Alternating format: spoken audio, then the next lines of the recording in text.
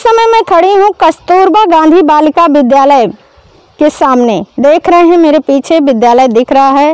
इस विद्यालय में 23 मजदूरों को रखा गया है, जिसमें 6 महिलाएं शामिल हैं। अब महिलाओं की समस्या कौन सुनने वाला है? जो उनकी प्रेगनेंसी से संबंधित, माहवारी से संबंधित जो दिक्कतें हैं वो नहीं शेयर कर पा रही हैं, ना ही उनकी समस्याओं को कोई पूछने वाला है। 2 महिलाएं ऐसी हैं जो गर्भवती हैं, एक महिला ऐसी है जो इस समय माहवारी से गुजर रही है, लेकिन इस तरह की समस्याओं और उलझनों को कौन देखने वाला है। आज विश्व स्वास्थ्य दिवस से जानते हैं कि क्वारंटीन में बंद गर्भवती महिलाओं से उन्हें किस प्रकार की परेशानियों का सामना करना पड़ रहा है। आपको गर्भ है? कितने महीने का? हाँ, 6 महीने। तो ऐसी स्थिति में आप किस तरह से आए? अब हमें बहुत बुरी मुसीबत। आप देखो इतनी समय हो गया, अभी खाने मिला, चाय मिली, छोटे छोटे कप हैं, उसमें चाय मिली, 5 वाले बिस्कुट में क्या होता है, दोपहर होने चले, पेट दर्द करने लगता है। मुसीबत झेल कहते हैं कि छुट्टी कर दो। जो जांच करने आए थे वो कह रहे छुट्टी कर दो, ये लोग कहते हैं कि अभी नहीं करना है, पटवारी लोग हैं जो। जब जांच वाले कह दिए कि छुट्टी कर दो तो इन्हें कर देना चाहिए, पुलिस वाले से कहते हैं मारने को झपटते हैं, डंडा से मारेंगे, ये करेंगे वो करेंगे। तो क्या क्या दिक्कत होती है आपको जो गर्भ है उसको लेकर के? गर्भ में क्या होती है, दर्द होता है, जैसे भूख प्यास टाइम से नहीं मिला तो जी घबराने लगता, पानी नहीं मिलता, टाइम से खाना नहीं मिलता।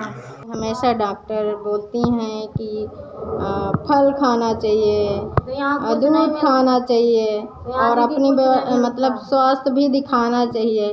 तो अगर ये स्थिति है तो कैसे कर पा रही हैं आप? और किस तरह का खतरा भी है आपको? और क्या खतरा है, अब नहीं छुट्टी दे रहे, अब क्या क्या मजबूरी, चाहे मरे चाहे जिए। उन लोगों को तो ये है कि ये 14 दिन काटना चाहिए, कैसे भी रहे। अभी कहाँ से आई हैं आप? कैसे आई वहाँ से? पैदल। कितना दूर पैदल चले? पूरे यहीं तक पैदल आए, बांदा से बैठे हैं वहाँ से। दिल्ली से बांदा तक पैदल आई हैं? थोड़ी देर के लेते जाते हैं, पुलिस वाले जहाँ बैठा देते हैं, थोड़े 3-4 पुलिस वाले नहीं जहाँ उतार देते हैं। आप गर्भवती हैं? कितने महीने का बच्चा है? 5 महीने। तो कोई दिक्कत हुई रास्ते में इस तरह की स्थिति में? दिक्कत थी, बैठने नहीं पाते थे, भीड़ थी, चलने पाते थे, इतनी भीड़ थी, एक पैर में खड़े आ रहे हैं। कहाँ से आई? हम आए मानक सर से, दिल्ली के आगे गुड़गांव के बीच पड़ता है। तो कैसे आई वहाँ से? ठेकेदार ने खर्चा नहीं देता था, हमारा पेमेंट नहीं भाया, खाने को भी नहीं मिलता था। तब हम लोग पुदरी पलावल तक चल के आए, फिर बीच में फिर पुदरी ऐसी ठेला वाला मिल गया, तो फिर 200 दिया, फिर आगे गए तो अपन चलते आ गए। फिर धीरे धीरे इसी तरह हम लोगों को पलहरी जाना था, मुरौल पलहरी, तो बस वाले ने यहाँ लिया आया, यहाँ तो डाल दिया स्कूल में। इसके अलावा फिर अब क्या करें, छोटे छोटे बच्चे भी हैं तो उनको भी तो देखना पड़ेगा सास ससुर के संग, इसलिए हम निकल पाए। हमारा पेमेंट नहीं भाया दीदी, इसलिए चले गए। तो जब आपको एमसी हुई तो आपने क्या यूज़ किया, क्या इस्तेमाल किया? कपड़े थे, उसी को फाड़ लिए पेटी को। आपको पता है ये इन्फेक्शन होता है कपड़ा लेने से? तो वो क्या करें, मजबूरी थी, अब यहाँ कुछ साधन नहीं था, किससे कहने। और पुलिस वाले सब लोग रहते उन लेडीसन से, फिर हम कहने पुलिस वाले जाते हैं, हमको बहुत सारा लगता है, फिर चले गए, किससे कहें, मजबूरी थी। एक दिन की बात थी तो हमने बोला चलो कपड़े में ले लेंगे, 2000 तो ला के फेंक दिया। तो आप हमेशा कपड़ा यूज करती हैं? नहीं, वो हम लोग उधर रहता है तो सब सामान है और कमरे में सब कुछ है हमारे। एक ये कि कमरा से लेके अपना भी खुद का जीव भारी था, 5-6 मीटर से आते थे बाजीदार, हिट नहीं पाते थे, गोड़ पूरा सारा दर्द होने लग गया था, जैसे किसी को पलटी नहीं होती, जैसे पलटी होती, जीव घबराता, बड़ी तेज से जान जा रही है।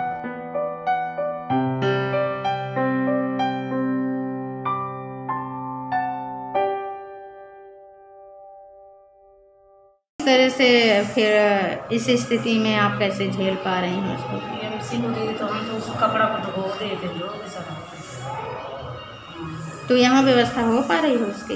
यहाँ अभी तो हमें महसूस नहीं हुआ, जैसे होगा तो अभी उसके लिए तो कुछ व्यवस्था नहीं तो कोई बोला कि मतलब आपको कुछ हुआ तो बताना कि कोई कपड़ा उपड़ा दे दो, ऐसे कोई व्यवस्था उसके लिए तो व्यवस्था कराना चाहिए। बोलेंगे तो जरूर से बताओ, कोई होता संकोच में नहीं बता। कोई महिलाएं आई, लेडीज आई पूछने के लिए, क्योंकि जेंट्स से तो बोलने जेंट्स आए थे, मैं तुम्हारे जैसे नहीं आए थे, मैडम कोई आई नहीं, मैडम नहीं आई। यहाँ KGBB में कितने लोग हैं? यहाँ कुल जो है 23 लोग हैं, जिसमें 6 महिलाएं हैं, 11 पुरुष हैं और 6 बच्चे हैं। किस तरह की व्यवस्था किस तरह की है? व्यवस्था यहाँ जो है कमरे खुले हैं, इनमें बिस्तर भी हैं, लाइट बिजली की व्यवस्था, पानी की व्यवस्था, रसोई यहीं बन रही है, खाना पीना यहीं को यहीं मिल रहा है, यहीं बन रहा है और व्यवस्था सही है पूरी। कर जो महिलाएं हैं उनको किस तरह की प्रॉब्लम हो रही है आप बता सकते हैं? हमारी समझ से तो कोई प्रॉब्लम नहीं है। और मान लीजिए अगर उनको है तो कैसे कहें, किससे कहें? यहाँ महिला गार्ड भी हैं, उनसे कह सकती हैं, पुरुष से नहीं कह सकती तो महिला गार्ड से बता सकती हैं, उनका उचित समाधान कराया जाएगा। क्या आपको अपनी तरफ से, प्रशासन की तरफ से कुछ ऐसा महिलाओं के लिए स्पेशल व्यवस्था के लिए बोला गया है? बस यही कि दूर रहें और मास्क वगैरह लगा के रखें। जी सर। नहीं, वो तो है, वो तो सबके लिए है, पुरुषों के लिए भी है, बच्चों के लिए भी है। कोई समस्या बताएंगी तो उसका समाधान कराया जाएगा। खबर लहरिया, आपकी खबर आपकी भाषा।